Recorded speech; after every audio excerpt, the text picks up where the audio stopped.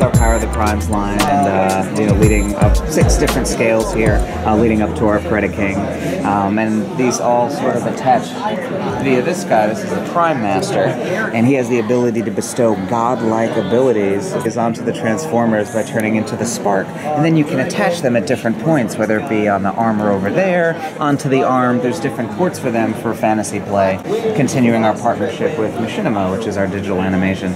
And just like you mentioned over here about the Studio series, is our most detailed Transformers we've done. We've taken the specs from Paramount and ILM to have them exactly the way they were from the movie, including to scale, because this is actually how large Grimlock is compared to Bumblebee.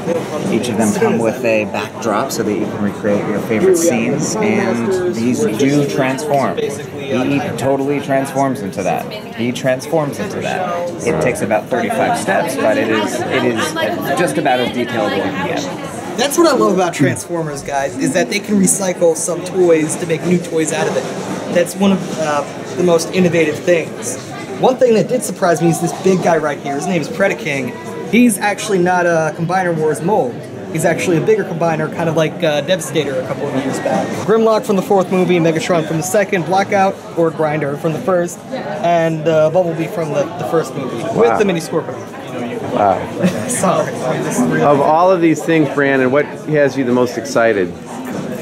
At first it was probably going to be Predaking, the big guy, but I think Optimal Optimus, this guy right here, is got me a little hyped too, because he's actually quite different from the original figure. I just thought he was going to be a re-release, but turns out that one is much bigger, blockier, and this guy is actually a separate figure altogether, Optimus Primal.